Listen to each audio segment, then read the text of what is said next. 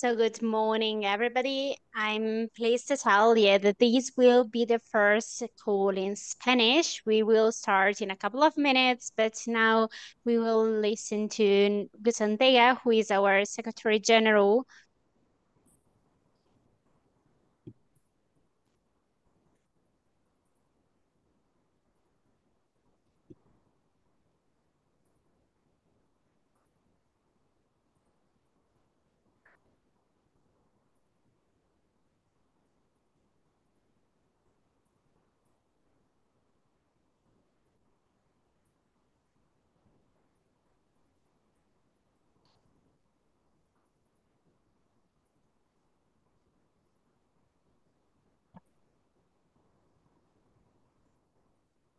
Thank you so much, Luana.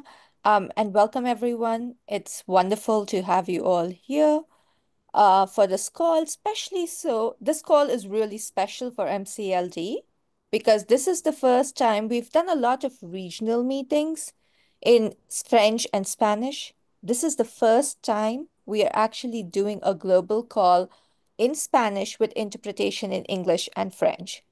So please make sure you click on the globe button and choose French or English or Spanish, whatever your language of preference is.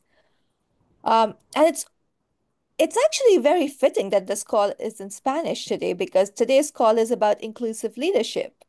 And as many of you may know, inclusion is a foundational value for MCLD.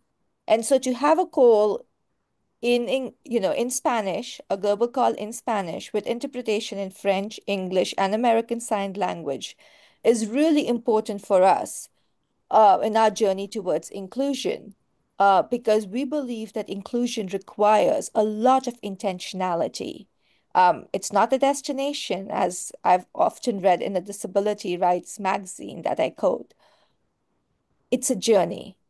And so there's a lot of intentionality that needs to go into it to ensure that we are always trying to be more inclusive than we are currently. So I hope that this trend will continue. And I really want to thank my colleagues, Luana, who is the regional coordinator for Latin America and Caribbean, and Sylvia, who is with Girls Not Brides and has been a long-time champion of CLD and a friend of the movement for putting this call together for us. I also want to thank our interpreters here today for ensuring that we can be inclusive in the spirit of MCLD and today's call. We have a wonderful lineup today. We're talking about inclusive leadership. Um, we're going to dedicate most of the call towards that. And at the end, we will do a quick round of updates because, as many of you know, MCLD is in the process of transformation.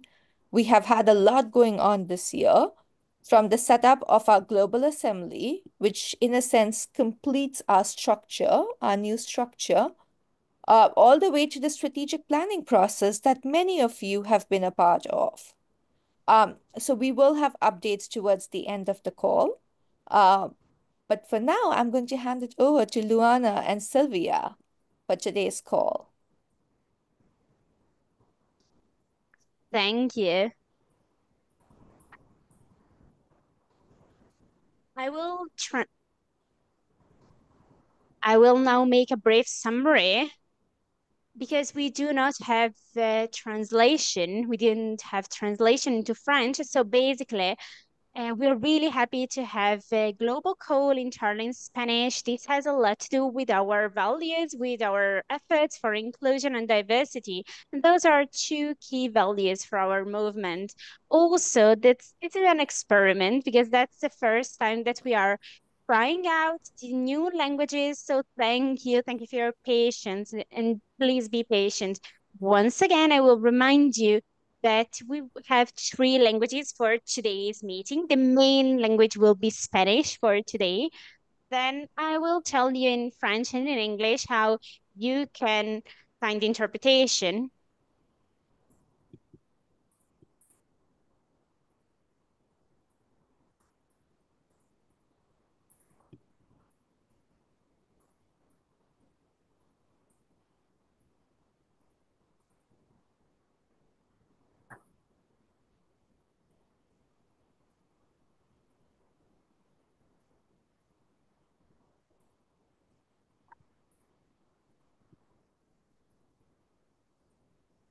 And so I think we are ready to go. Sarah, the following slide, please. So this is today's lineup.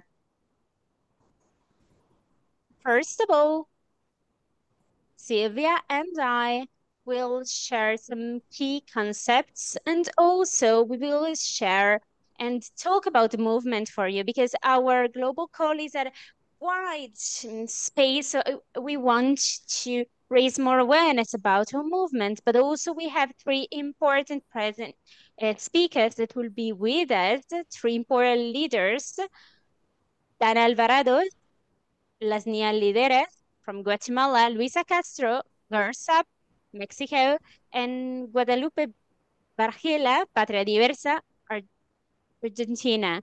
So we'll have interactive spaces, and then we will have small group rooms. And over there, we will think about how we can transform today's leadership so that it can become more inclusive and more diverse. And then we'll come back to the plenary to exchange ideas and to bid farewell. So let's move on to the following slide.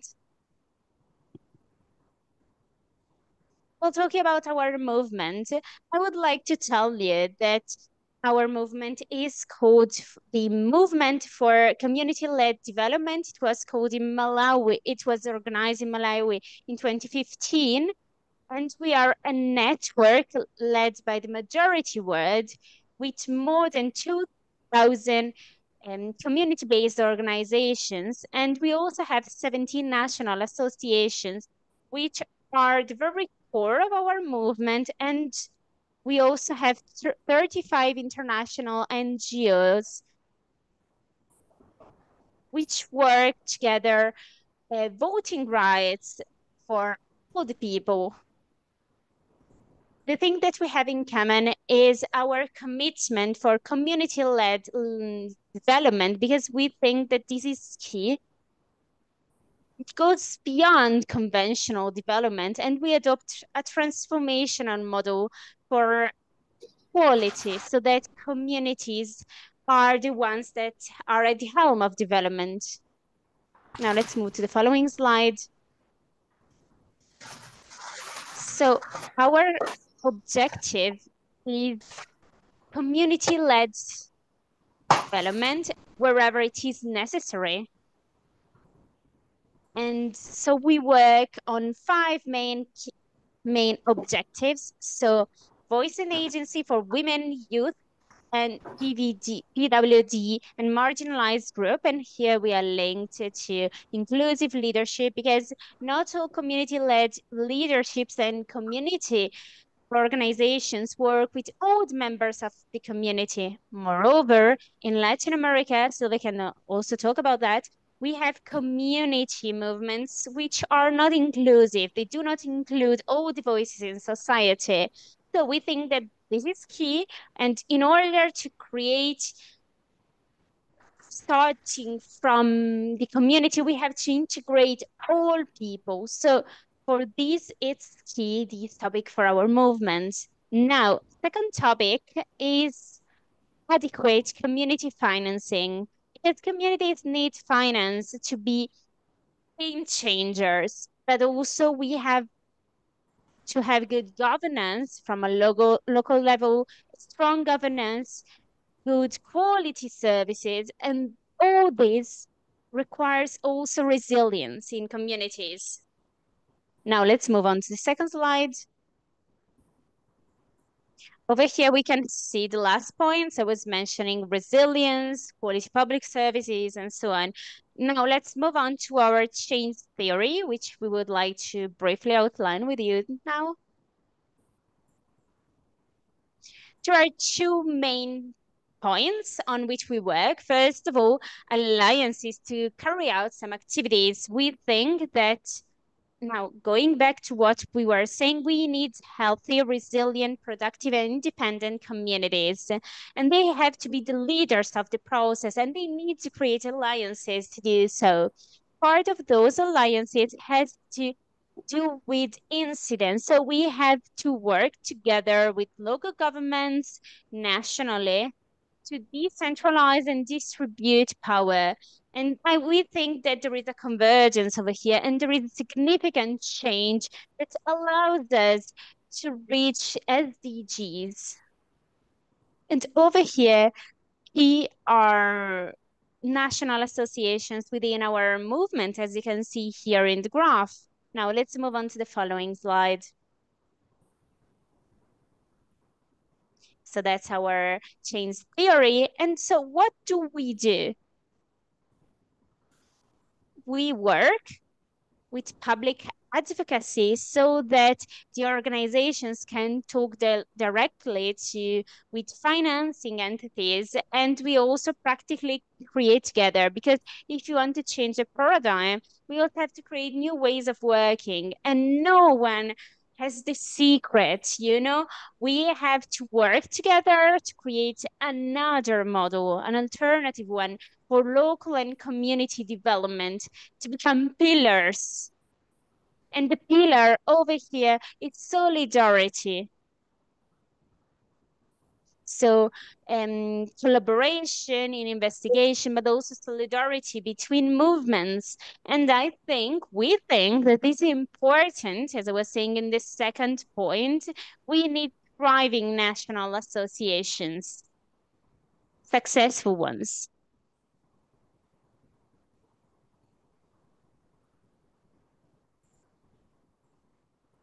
Now, the following slide.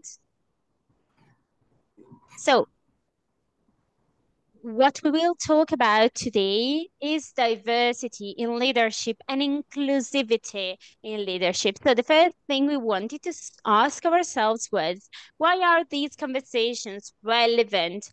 Well, first of all, it's key to establish common language, because it's really important to start by realizing that among the members of society in humanity, there are a lot of differences, talking about our experience, access to resources, the way we're treated, and the possibilities of develop ourselves and improve. Next slide.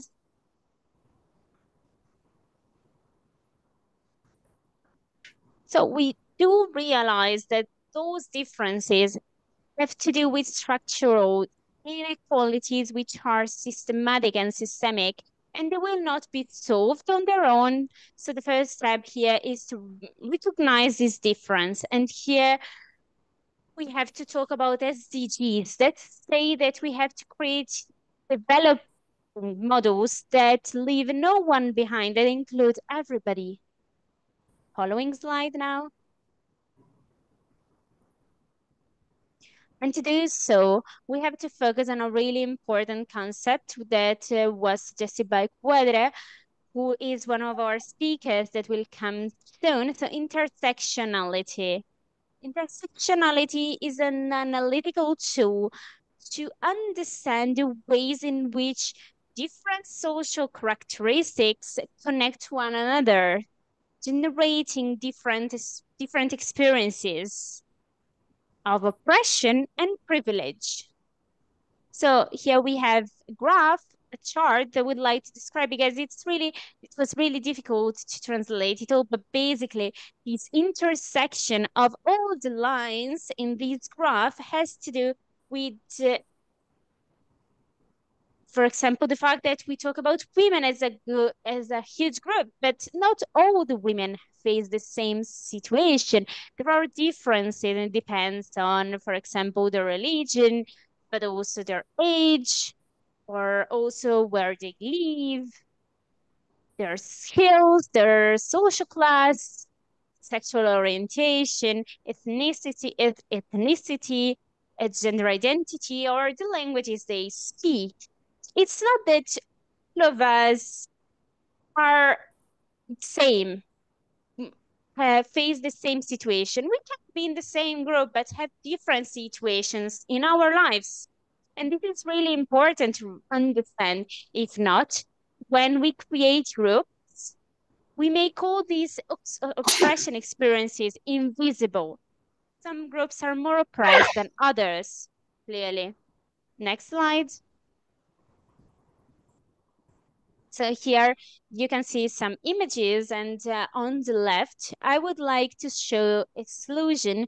So for example, we see a person who is out of a group, a woman who is looking at the glass ceiling. She sees that men become leaders, and she is relegated to another role. And then we can see how we can create inclusive spaces, because spaces do not have to be created in a way and then we have to make an effort to include one person so we adapt it. No, the same design of the workplace, the design, the creation of all the spaces, well, this should start with the idea or in the question, how can we create space for everybody? So this graph now represents a lot of cases in which there are people with disabilities on a wheelchair, for example. There are blind people, people from different ethnicities with different sexual orientations or religions and beliefs. And this is the world we want to live in, a world that has space for everybody. And there should be no effort in including people from the get-go. We should start working with everybody. It's no privilege or no favor that we do to people. Next slide. So here we can see two key concepts, and we are getting to the end of the presentation. Basically, here you can see the idea of inclusion, because inclusion is key point.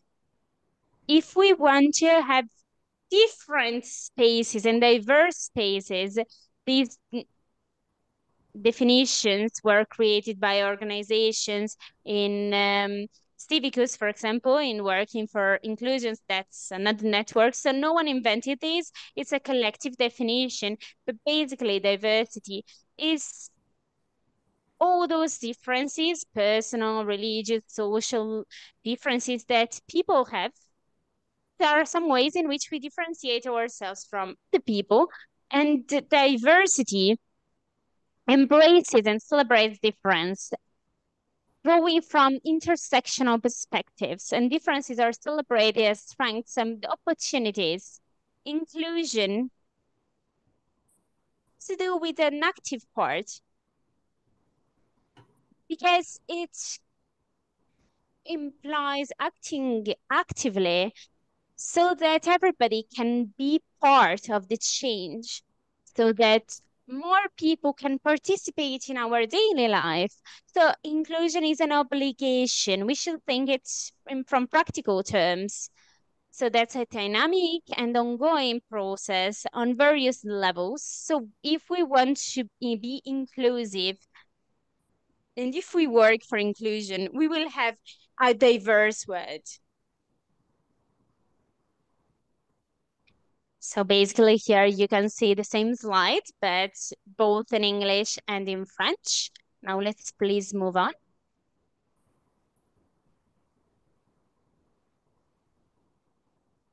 So over here you can see in the first part, exclusion. So we see one society in which there are people who are basically marginalized. That's exclusion. What's integration instead? It was the paradigm for a lot of years. So we should create a space for all these people who have no place for themselves. And then we create a space only for them so that they stay only with ourselves, with themselves. We try and integrate, but we are the ones entitled to the power and they integrate them.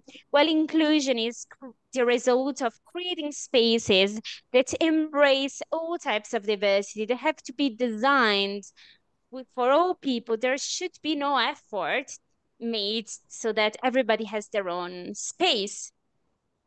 Finally, a really important difference between quality and equity. So first one gives everything the same way to the same people, to all the people, without considering that we do not start from the same point.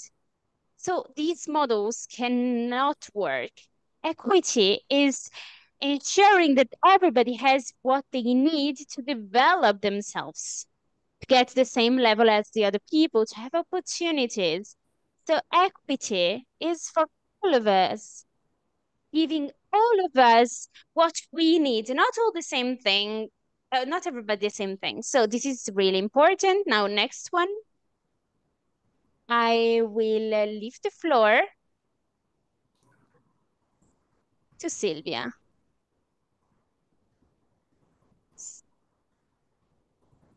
Sorry, I just forgot one more slide. So we wanted first to work because we've been speaking for quite a lot. So Sylvia, I'll now leave the floor to you. We will invite you to participate and I will look for the links. So thank you so much, Luana. Thank you so much to all the people here together with us. So as Luana was saying earlier, it was really important for us to have this brief moment at the very beginning to have an idea of the call, why it's so important to talk about leadership and how this is connected to community-led development. So now we will ask you to go on with this conversation. We will ask you get into Mentimeter. You see over there in the cloud on the right, you see the link. Please get in and use this code 65914628 so that you can reply with 3 words to these questions. What are the main reasons that exclude people from leadership spaces in your country, context, or region? So we would like to see what's happening right now, what you are seeing from the space you're in, your context, your region. So we would like you to add some words. And if you have any problem to get into Mentimeter, tell us. We will try and add your words. So if you have any problem, just write your words in the chat, in English, in Spanish, or in French. That's not a problem. We will be in charge of adding those to the cloud if Mentimeter doesn't work with you. For you. So Quickly, here we can already see the first words. Luana, I think the you put the link to just the main Luana, I website think of that you Mentimeter, put. not to the specific question.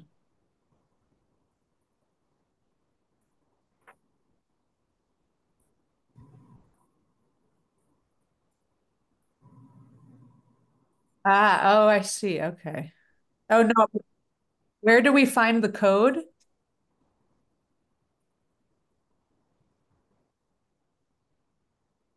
So for all of you, the link that I put in the chat will take you to the Mentimeter page. And over there it says, please add your code here. And with the code that I've just shared, you can get in and participate in the word cloud.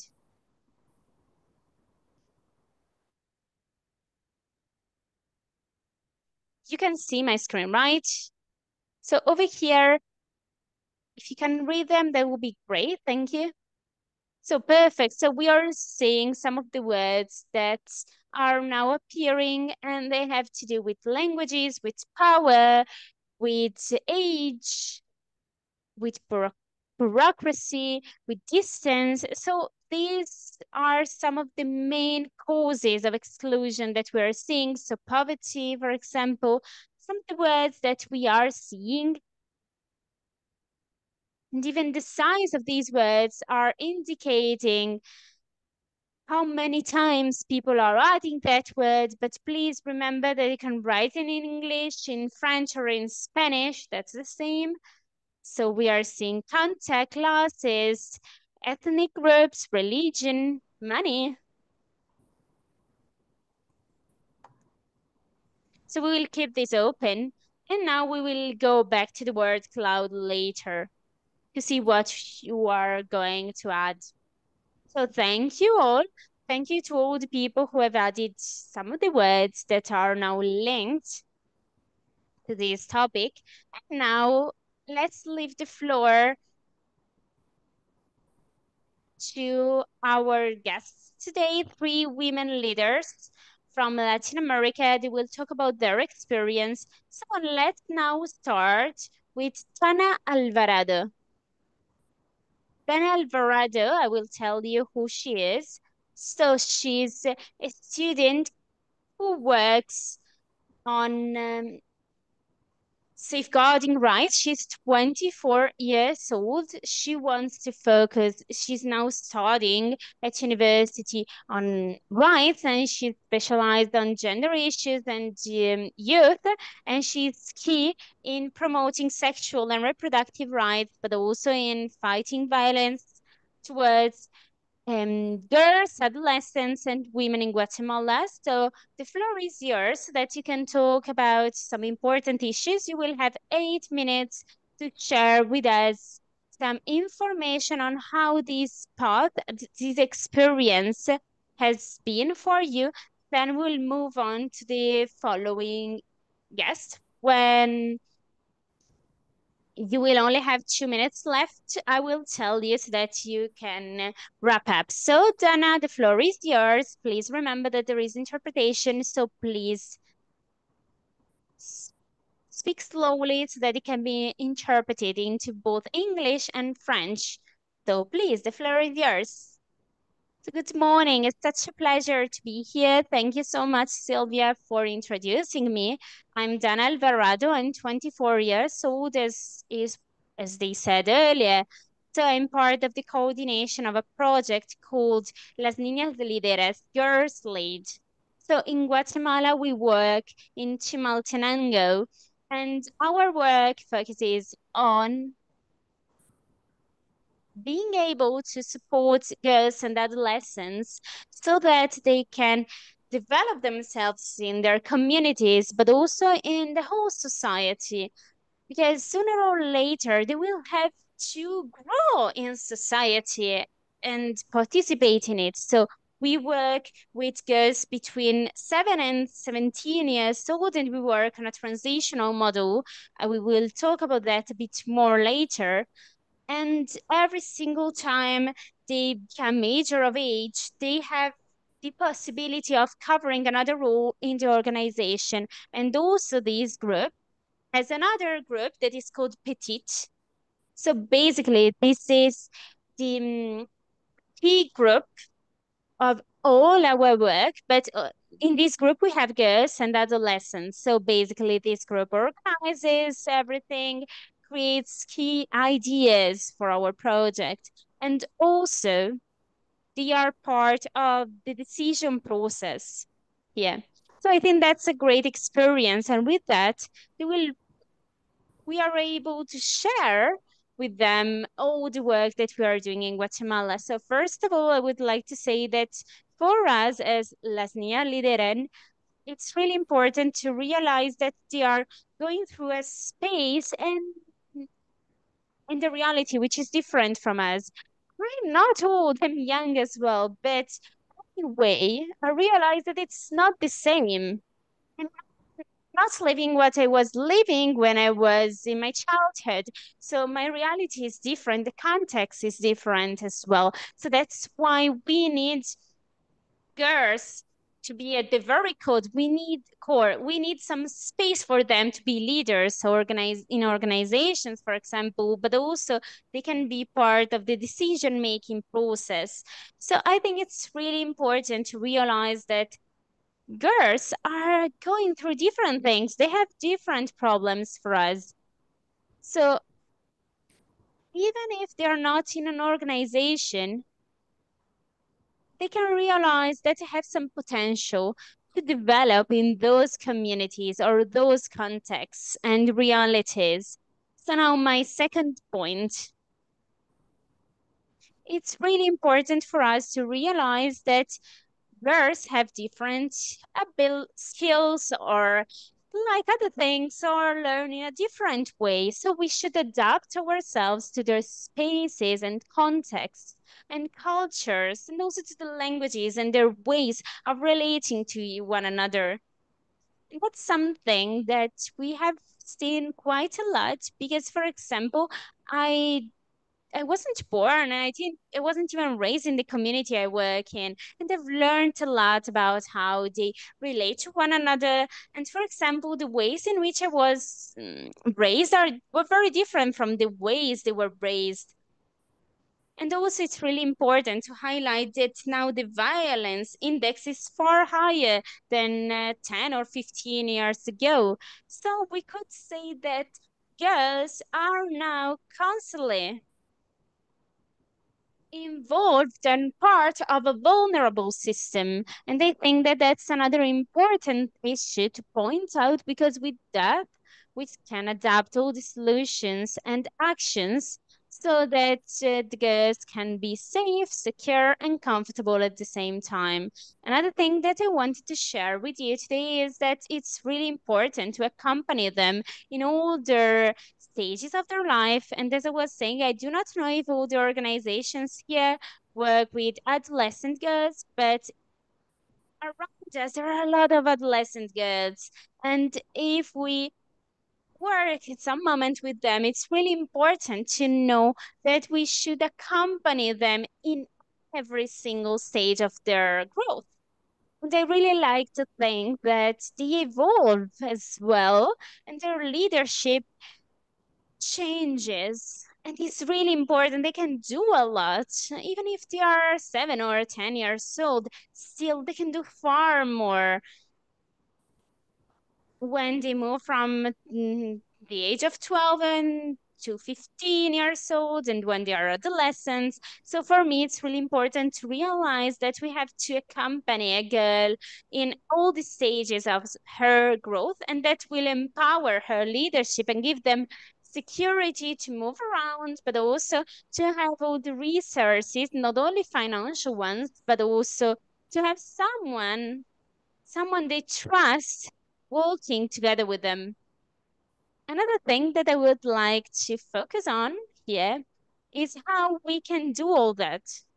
How can we accompany them?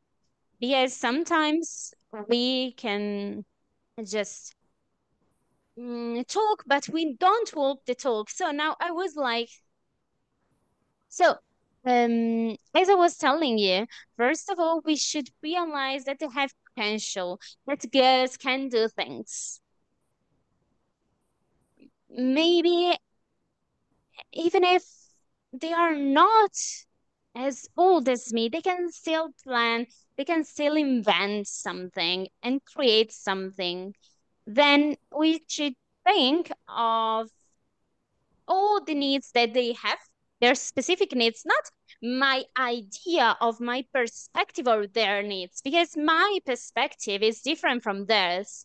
So it's important to focus on their needs, interventions, on what makes them uncomfortable. Finally, we should accept that sooner or later, they will end up telling us what they like or what they want to do.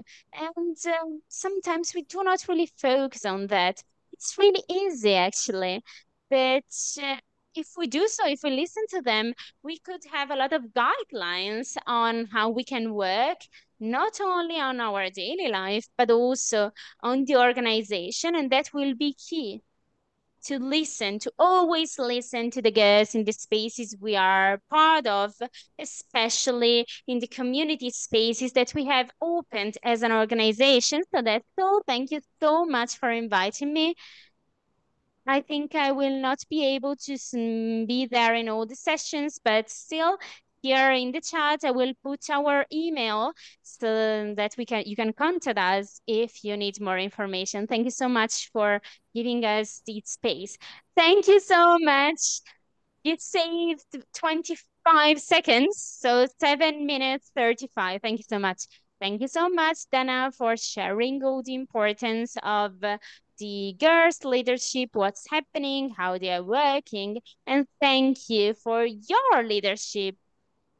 You're a young woman and you are a leader as well.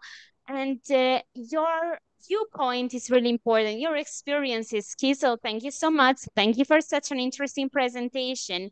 And for the people who are in the chat, we would like to leave here a question.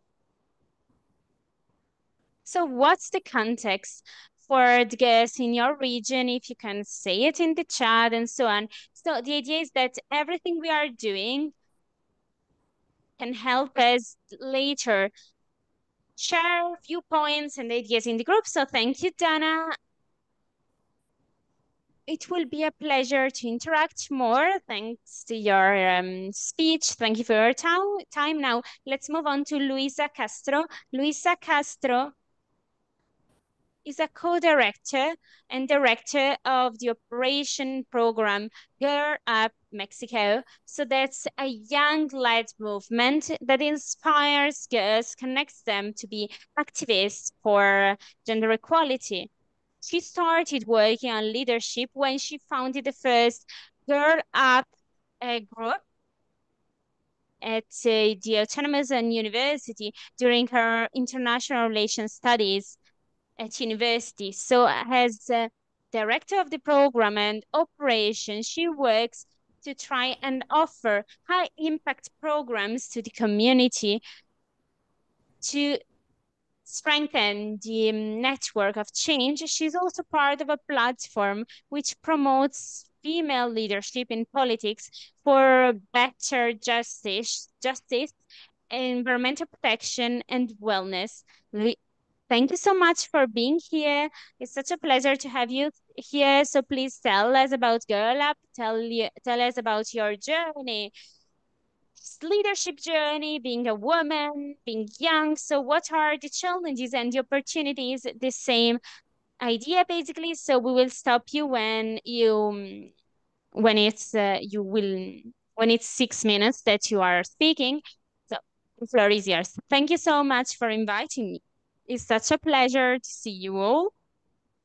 As I was saying earlier, we are youth-led movement, but we were also created within the UN Foundation.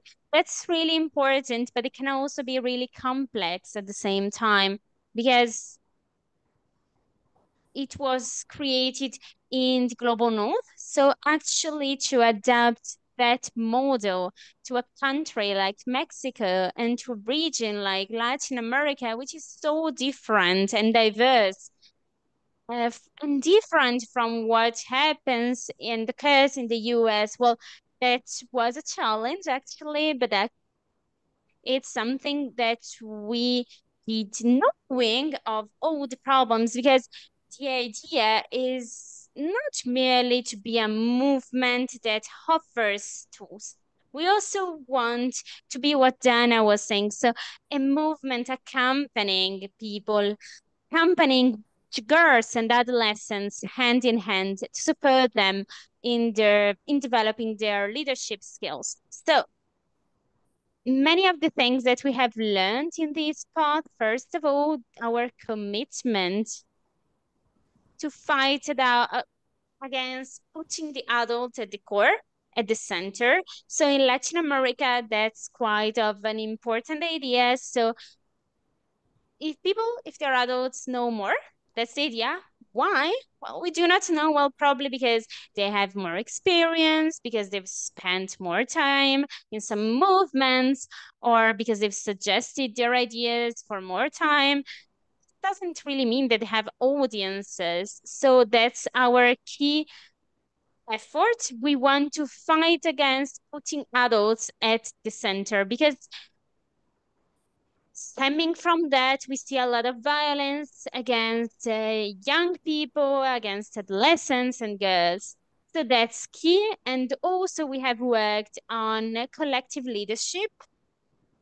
And Global North has taught us that sometimes leadership is like there's a person speaking on stage in front of multiple people. That's the only type of leadership for them.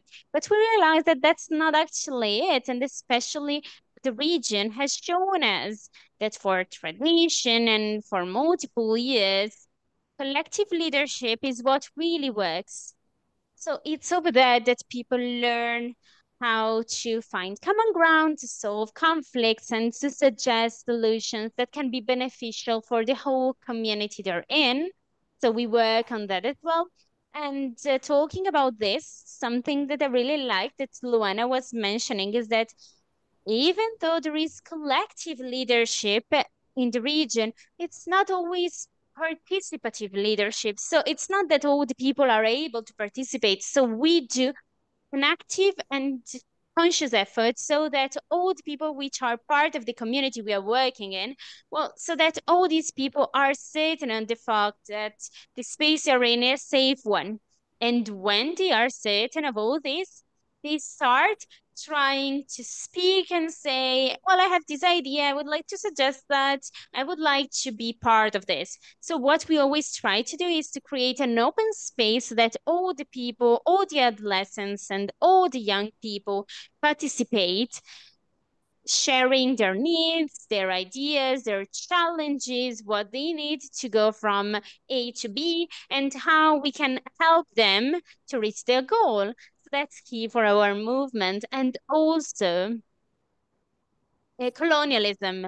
So how can we deconstruct all these colonialist practices, which are so in depth within us, because that's basically how our region is. So how can we question this? And I must say that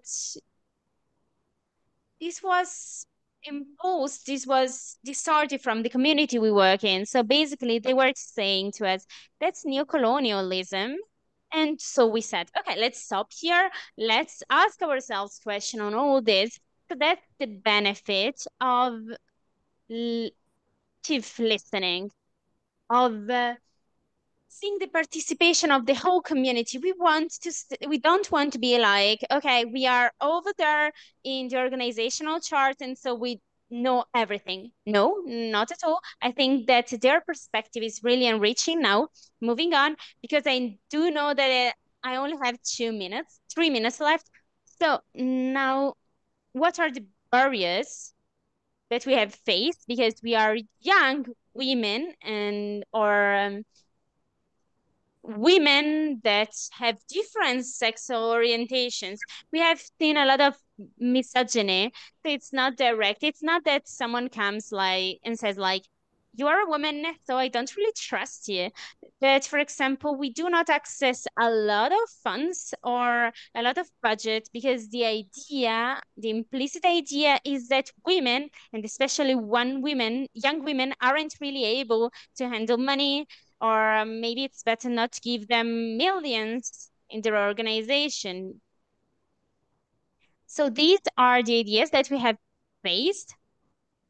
And also, we are treated as kids sometimes when we talk about what we do, especially with the private sector.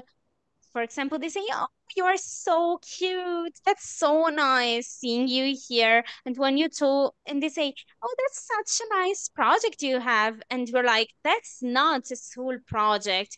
It's a project that is generating an impact on community, on the society we work with. And you will benefit from that as well.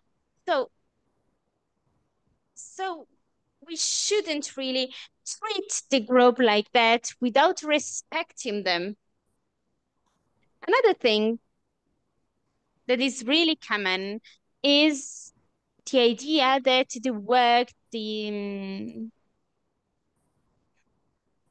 society does is noble and it has to be free. Yeah, you have to do it because you love what you do and so on. And yeah, that's true. That's true because we are passionate of the things we work on, but still, that's work.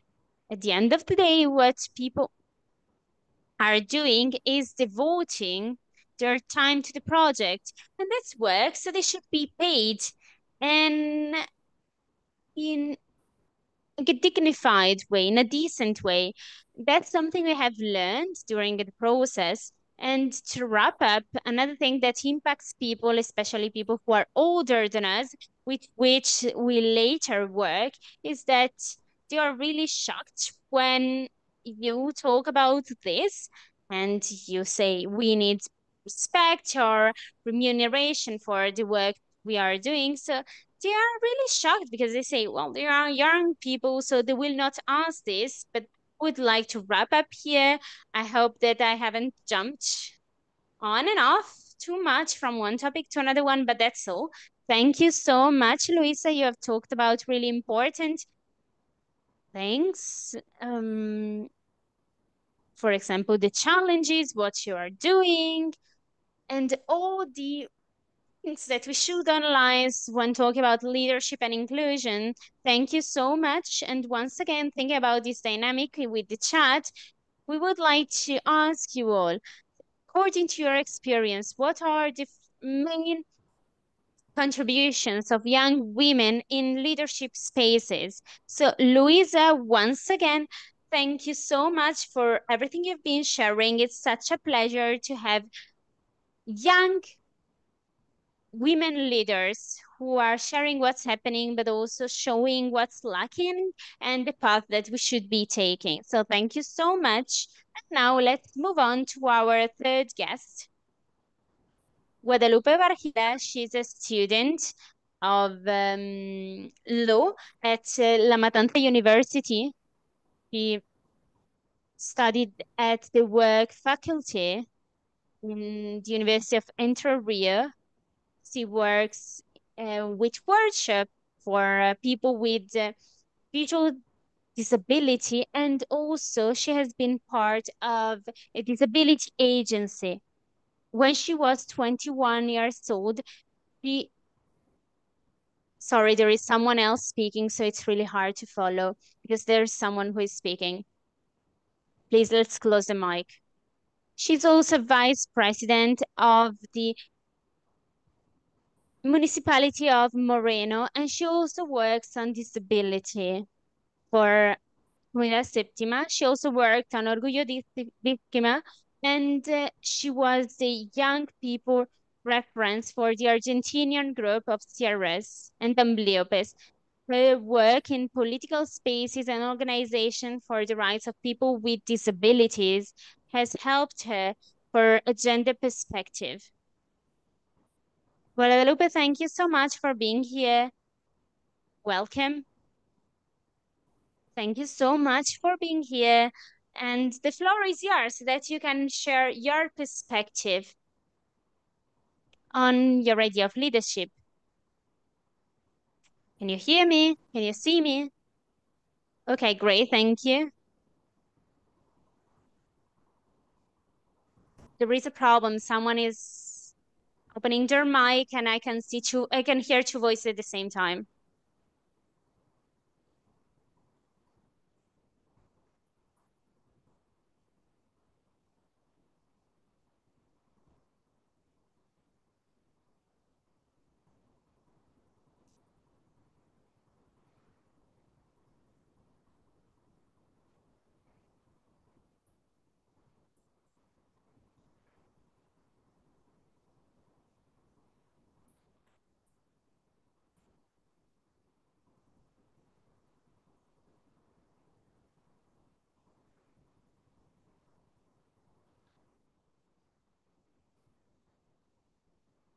Really sorry, we are solving a logistic problem. So it's Guadalupe reading rules, reading software. So we are solving this. In the meantime, please go on answering in the chat. Okay, can you hear me now? No, the problem is that we keep on hearing the reader.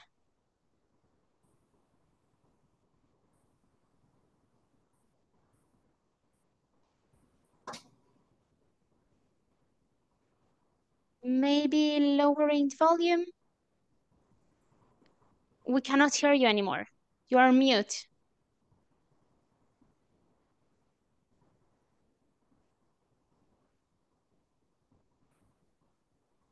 Okay, you can hear us now, right? You can hear me now. Okay, sorry, technical problems. Really sorry for that.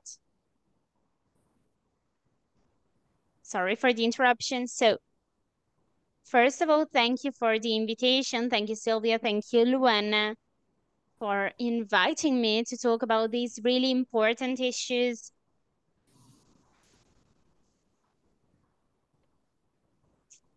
Especially if we consider the collective and joint construction. So basically, what my friends have talked about before is the same thing I'll talk about now. So barriers, being treated as kids, being invisible in society. And what I would like to share here in my speech is the political participation of people with disabilities and how these barriers really affect this lack of opportunities or lack of accessibility, how they affect our daily life. And talking about this, I would like also to talk about history in a country like Argentina,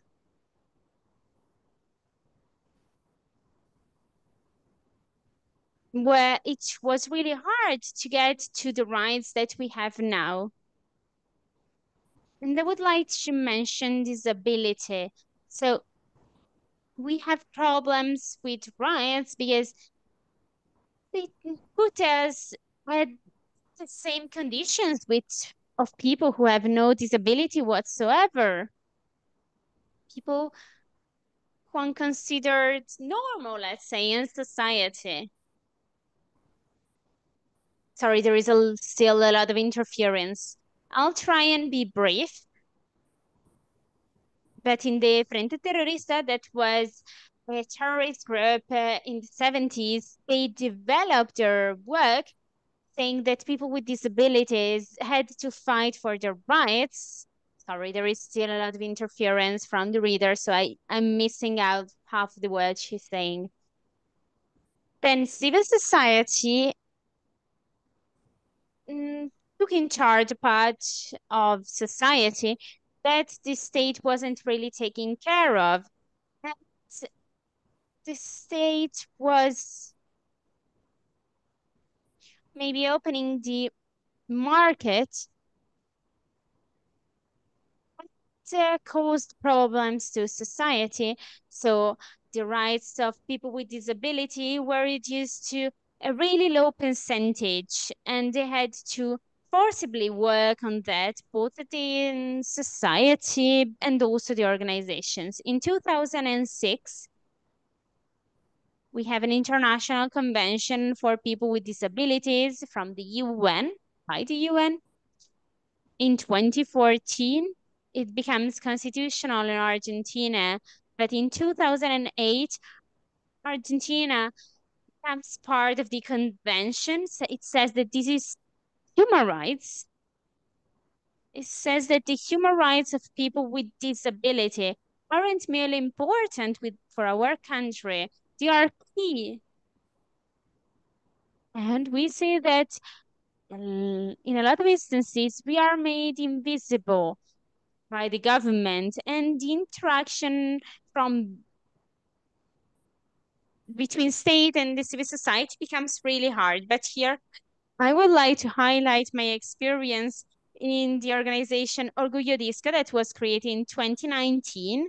And the idea was that disability is a political entity. Sorry, there is still interference from the reader. So disability is a political identity.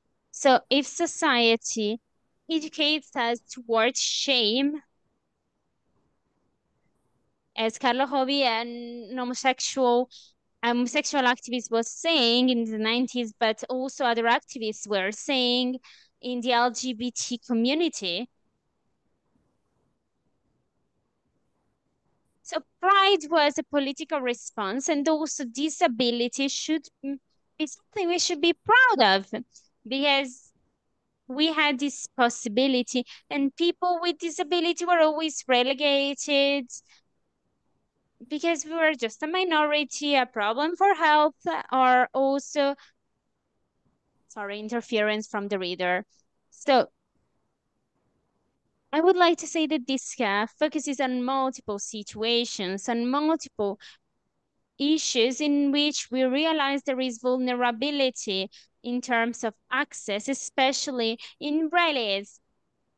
In Argentina, the movements for people's fights and carry out protests or rallies, and people with disabilities realized that those rallies were really hard for us, for people with disabilities. So, for example, we went to the Pride March in 2019, but we realized that people with disability had a lot of problems in participating. They had problems in having an accessible bathroom or toilet. So we were really affected. There were a lot of barriers that were detected. So what we've managed to do is to change the rallies in Argentina.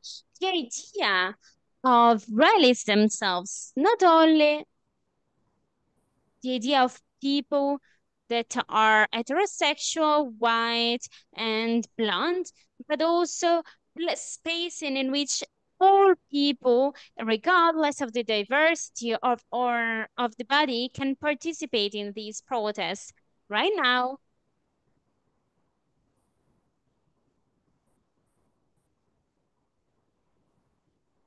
sorry, problems with reader. We are now creating Patria Diversa, another organization, and we know that we have more challenges than before because, for example, many people from the state were fired.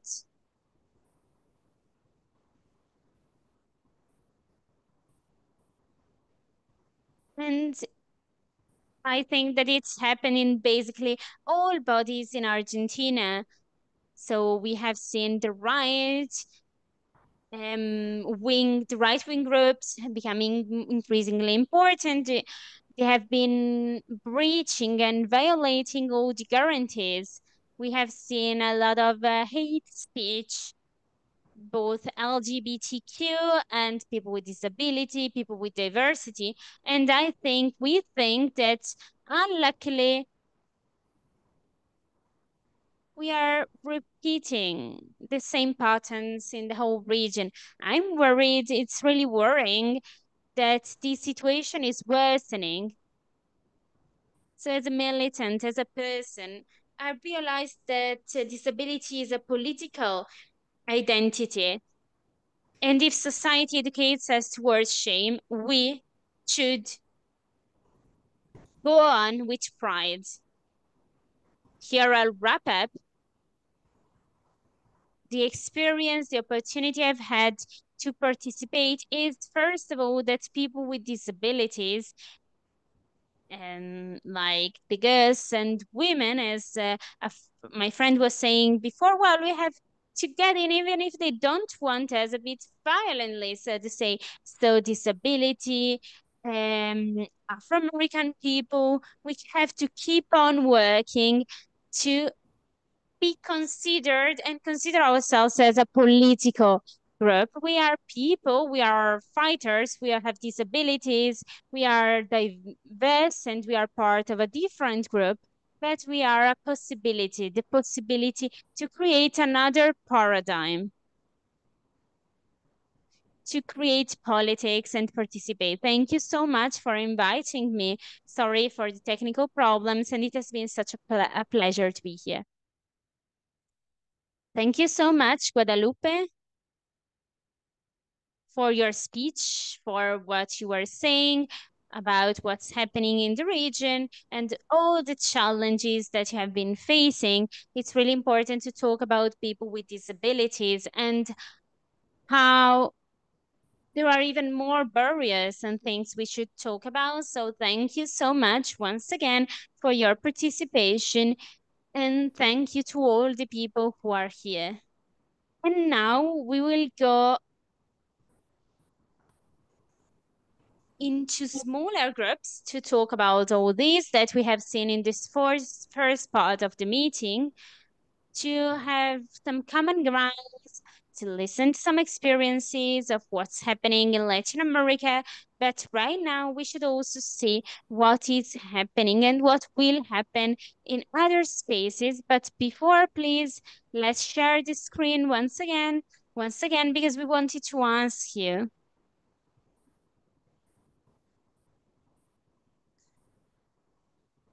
if you want to share some brief ideas. So if you want to say, how is it possible? How is exclusion in your region, country? Is there any exclusion in your region? And if there is, what are the main reasons that exclude people from leadership spaces in your country, context, or region? And what are those excluded groups? So I don't know if you want to raise your hand to comment a bit more. You'll have 1 minute to give some answers to these three questions. So how do you know that exclusion is there? What are the main reasons that exclude people from leadership spaces? And what are these excluded groups? Just 1 minute per person, okay? Thank you. You can also put your answers in the chat, but if you want to open your microphone, we would love to listen to you. You can raise your hand if you want, or just open your mic.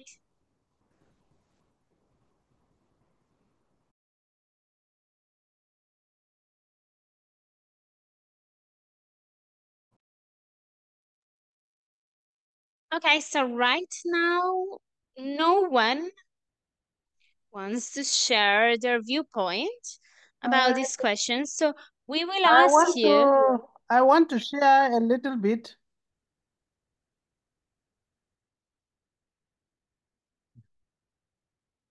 Yes, in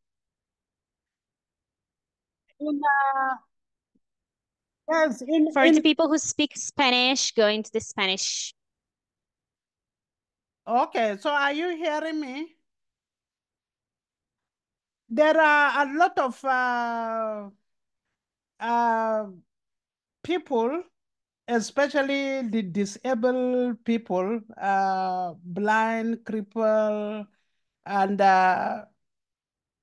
people that they are different. They are in most of the places they are segregated, and even the worst scenario.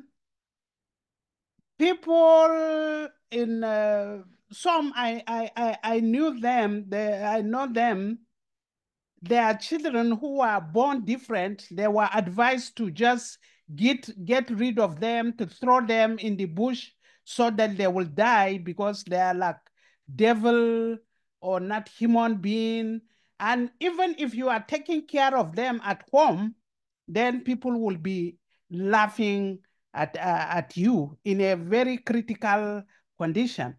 But even to provide space, as I've already wrote, to provide space in a building where they can attend classes or even to create classes for them or to go to hospital where it is accessible. Even if you are providing space for them, people will ridicule at you. Why are you spending money? Like recently, we are building hospital and we provide elevator who will cost like 60 million naira. People are saying why? It is useless. When we provide RAM for accessibility to them, they said, why can't we build another building instead of providing all this for fiscally challenged people? So it's very, very unfortunate, and it breaks my heart.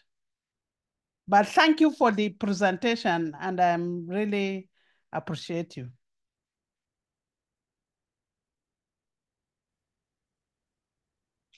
So brief translation in Spanish so that Rocio can translate into French. So Rebecca was saying that still there are a lot of these marginalization situations and segregation for people with disabilities, even when we are creating a hospital, for example. The question is, why are you doing this for them?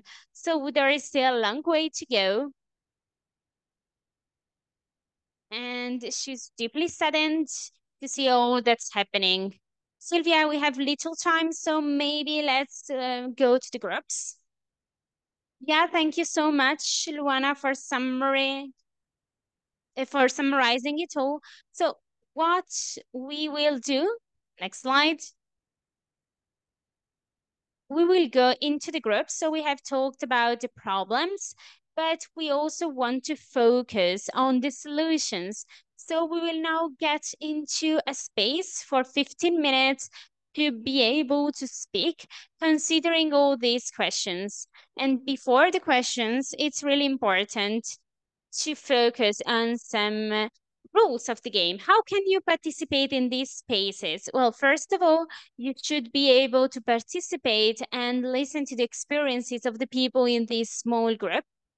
So we should be present and listen to what the people are sharing. And if you wanted to share something that has already been said, well, there is no need to repeat it.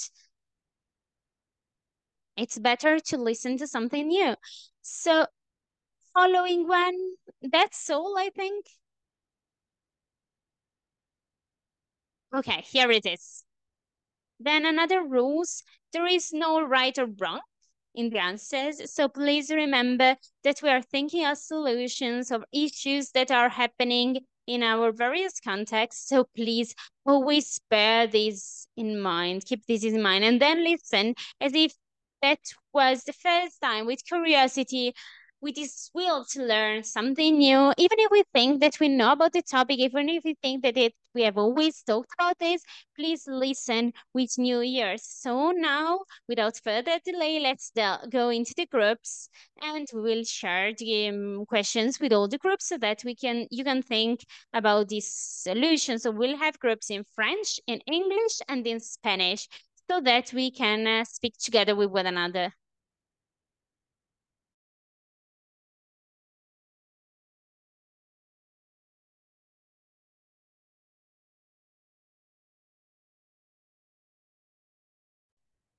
Great, so you will now find a tab that will appear on your device, and with that you will be able to join the group. See you again soon. So are you all listening in English? Great, then we can start. Yes, I am. If all the groups could share a word, if all the groups could share brief summary of all the ideas that were shared in the group, that would be great. Who wants to start?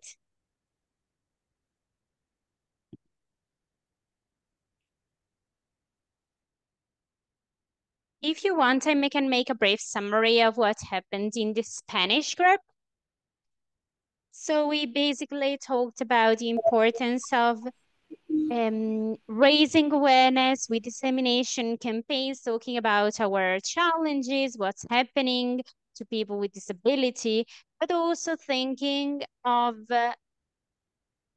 even though there are some shares in some spaces for women, for young people for people with disability, that's just a patch. So we should start talking about the structural and cultural problems, and we should give more voice and more strength to spaces, movements, and organizations which are local so that they can become more visible. So that's one of the main proposals, visibilization with making visible with campaigns. So that will be a brief summary.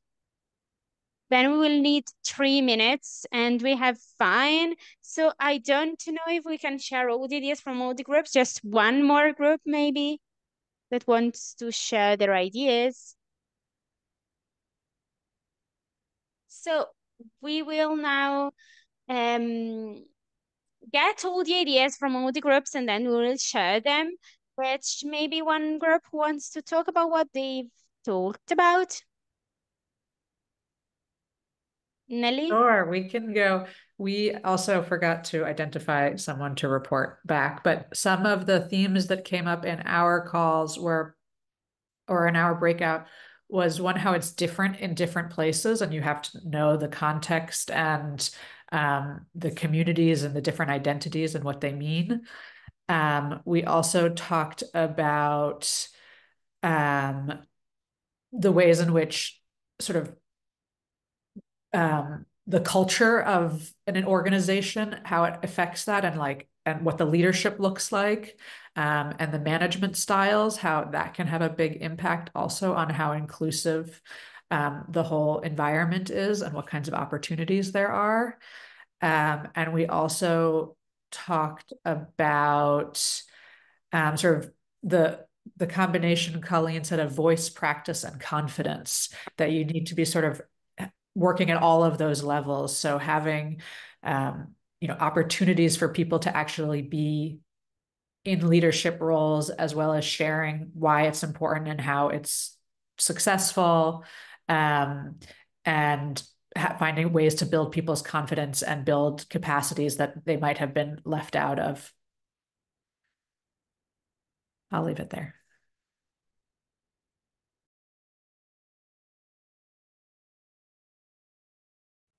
Lucia, do you want me to translate, or is it all okay? Okay, it's all okay.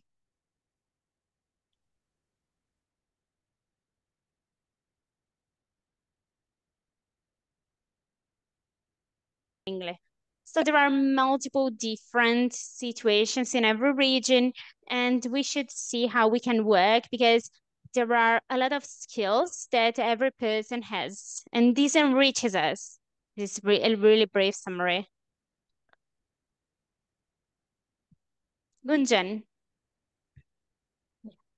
Now we'll switch to English. So if you are Spanish speakers, listen to the Spanish translation. Bueno, Thank you so much, Luana and Sylvia, and really all the speakers. This was a fabulous call. I think, again, it's an important step towards inclusion for all of us in the movement. And I really hope that we can continue to build on it and integrate some of the learnings from this into our work, especially our national associations, to see how we can be inclusive spaces, being mindful of the different challenges we face in different countries because of legal and other restrictions. I wanted to quickly, in the next couple of minutes, share a few important updates, because a lot has happened in the last month. And even though we don't have, you'll see some of it in the newsletter, but just a couple of very quick updates. Many of you may have been part of the Majority World letter that was sent out last November to funders and conveners around how to organize on locally led development. It was born out of the frustrations, particularly that we in the movement had encountered when many of our members tried to attend these events. We have a guidance document that has been created with Majority World actors. It has been co-created, and it's about 300 actors participated in it, which will be available in Spanish, French, English, Arabic, and Swahili, just like the letter was, which is going to come out on the 12th of November. We encourage everybody to share it as widely as you can, especially with people who are organizing events. The second thing that I really wanted to share was that we had our second Global Assembly meeting yesterday. And as many of you would remember, in our new structure, the Global Assembly is the body that has representatives from every recognized MCLD National Association and takes decisions, makes policies, and looks at how do we ensure that MCLD's name and branding is safeguarded, and we are all following the values and principles of MCLD. So the Global Assembly had a few important decisions and some work that happened yesterday, which I want to very quickly capture. But Luana, I think do you need to summarize for the French translation?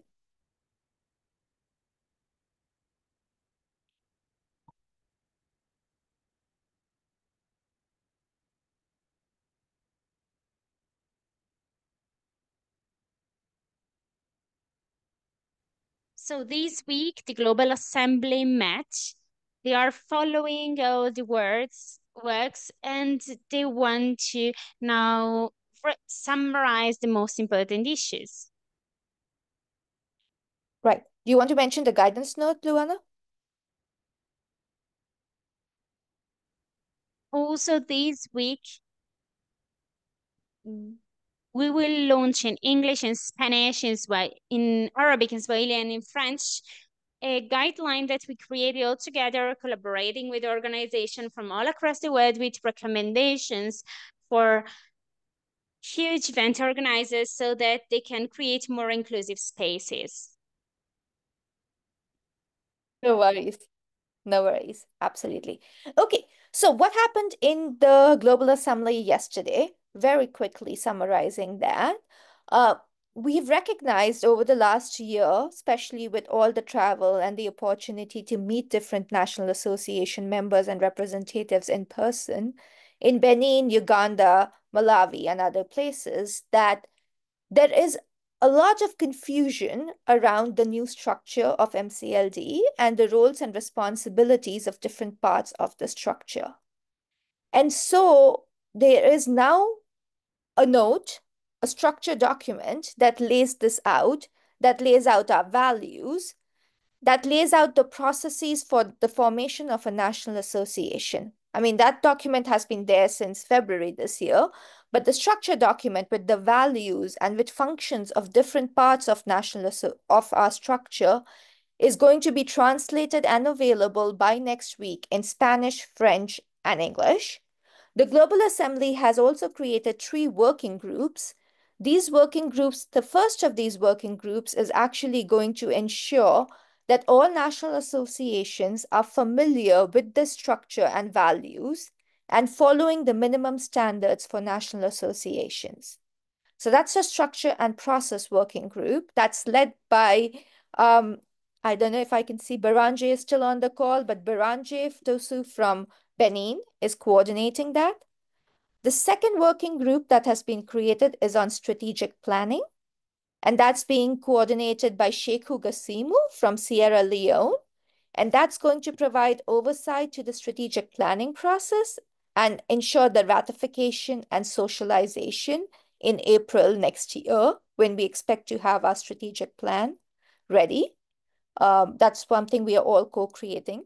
And the third is the orientations working group, whose task is that in June, we are going to welcome the new cohort of Global Assembly members. And the task of the orientation working group will be to ensure that this new group is oriented and understands not just their role, but also the structure, the values, and where we are, the history, and where we are at MCLD.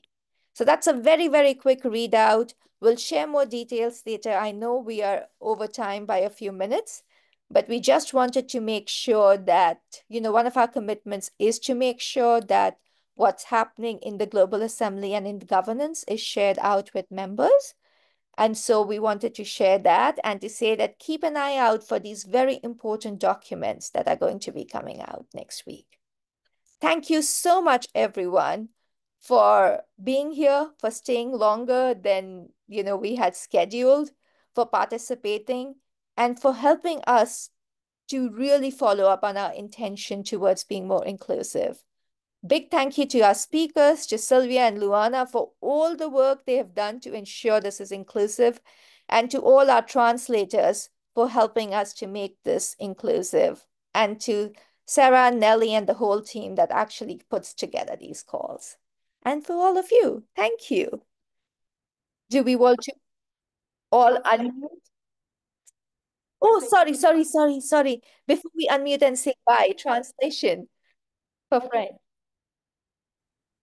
So now we will only have the same thing, but summarized in Spanish for the French translator, so I will not repeat the same thing.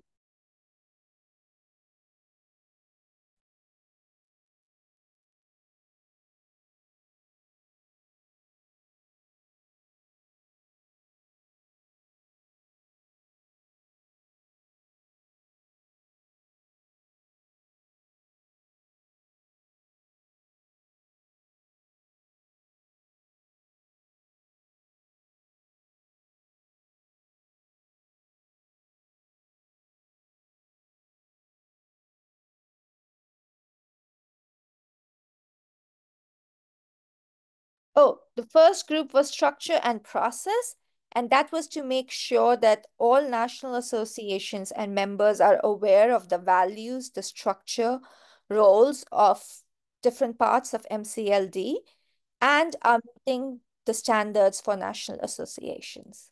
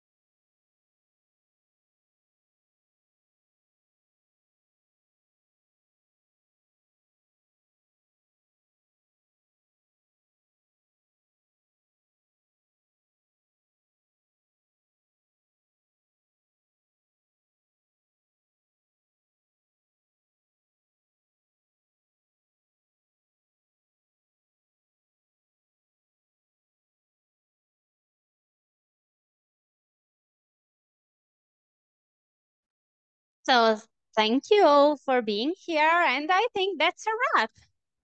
And thank you for staying here for some more minutes.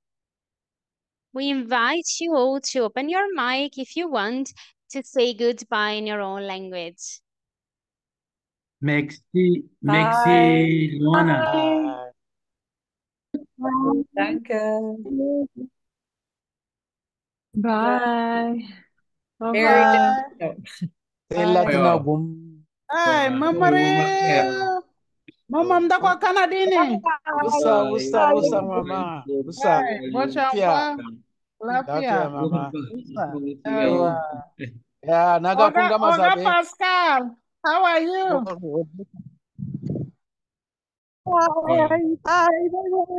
Ah, Usa magiri. Usa wagiri. Isa magiri. what's up? Ah, namesake, yeah, namesake now. Get shit.